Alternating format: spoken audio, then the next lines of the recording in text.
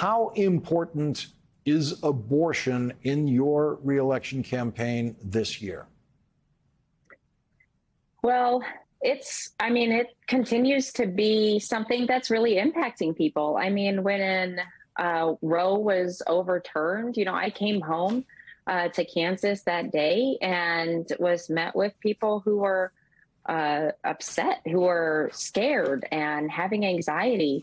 And we're right next door to Missouri, where they passed a total ban. And we saw lives being upended. So it continues to be a really important issue, even if, in August, I know Kansas got a lot of attention because we were able to push back in a really resounding way against what was an extreme attempt to change our state's constitution. But, the next day, the anti-choice groups said that they were going to double down and that they would be back. And so I think that folks know that it's just as important for us to get out, stay engaged, and show up in November, because our rights are on the ballot in November. And I have an opponent that would absolutely support a federal ban. And, I think that people recognize that. Polling indicates that in your district in Kansas, that 61% would prefer to vote for a candidate who supports legal abortion services. Only 25% would vote for a candidate who wants to make that illegal. What do you tell Democrats outside of your district about running in a place where you have to find a way to appeal to Republican voters?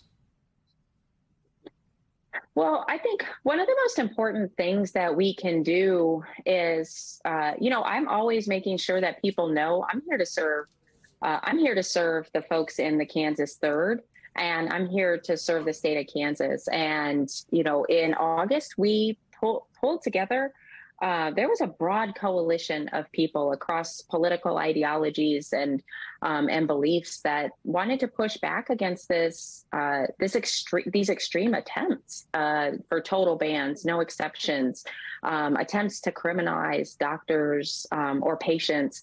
And I think that it's really important that folks know that we do not want the government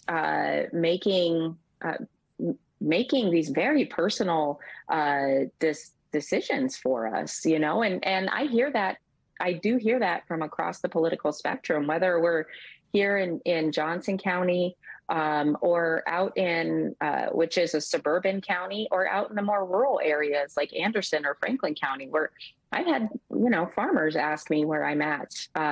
Before the amendment, farmers are asking me where I was at on this because they don't want the government getting involved in their family and medical decisions.